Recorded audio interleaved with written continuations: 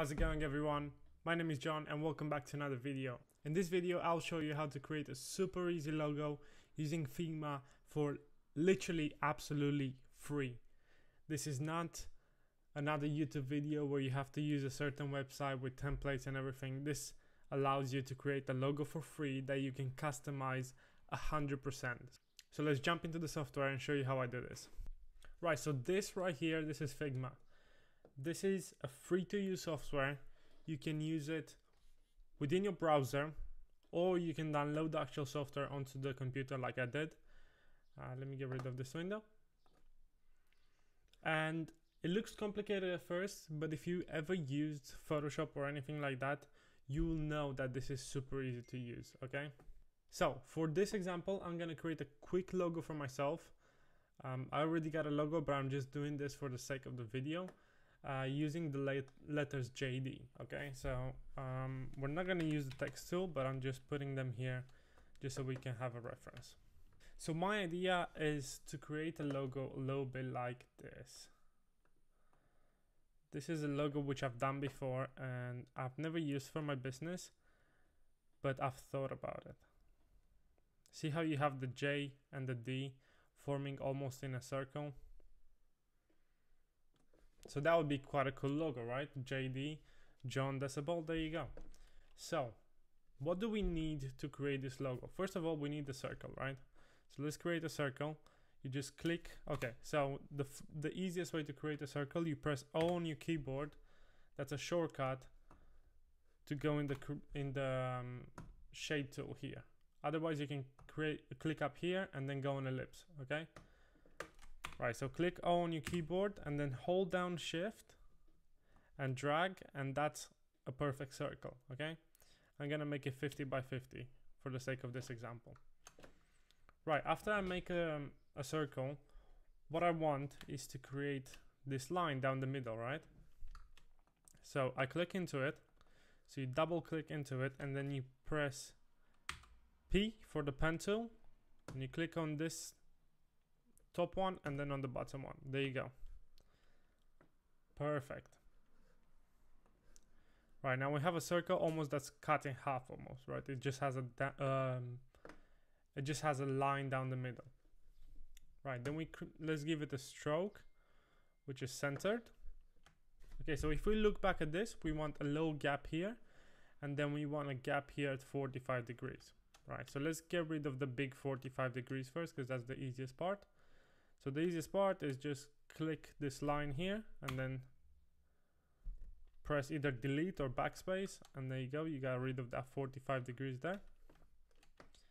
And then we have to make a decision on how much do we want to take off here. So the whole logo is 50. I'll probably take, let's do 5. We'll take 5 off.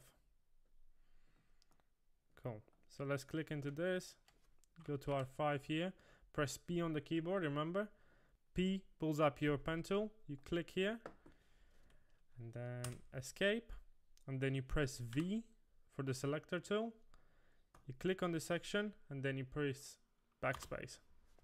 And now you deleted that section. You can't see it yet, because this is in the way. So let's click out of the shape, click on this shape, press the backspace to delete it.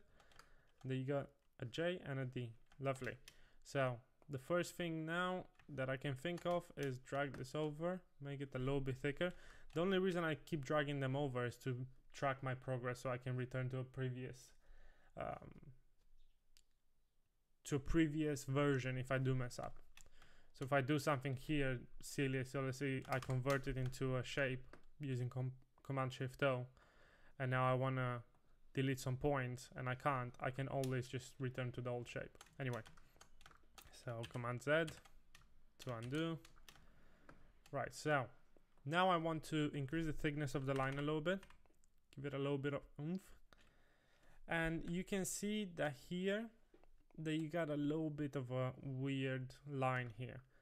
You could either cut it straight or leave it like this, depends on what you prefer to do. But for the sake of the video, I'm gonna go back and just quickly recreate this because see, I forgot to duplicate it, so I'll do it. I'll speed run it.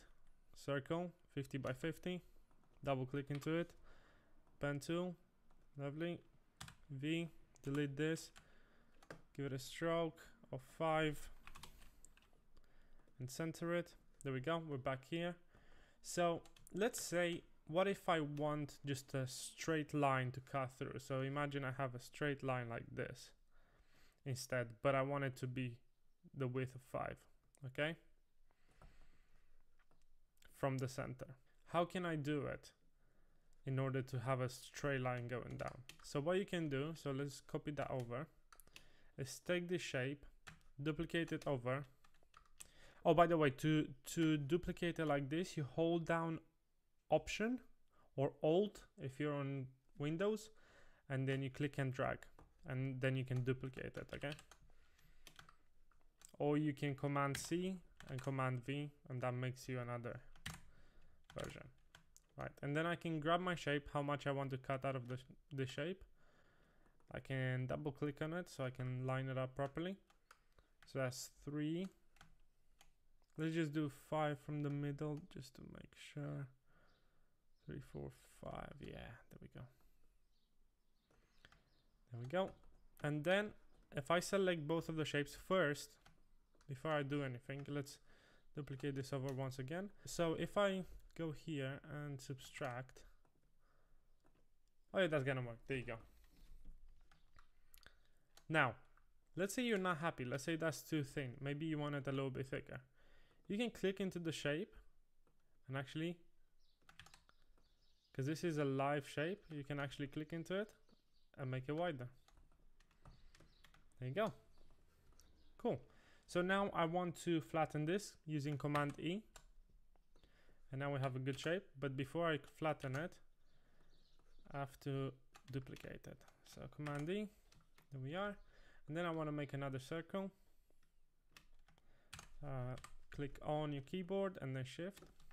Send it to the back by holding down Option, Command, and square bracket. There we are. Give it a stroke of 5 as well. And then by holding Alt and Shift, you're holding your ratio while growing it from the middle. There we are.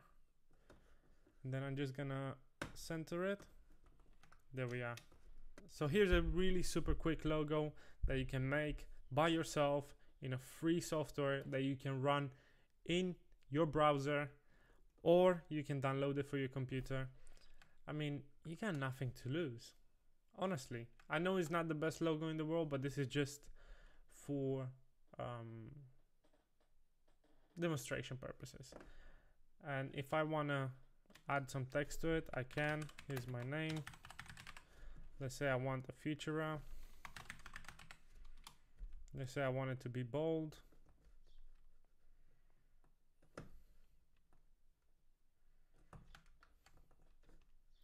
Let's say I want everything to be in capitals.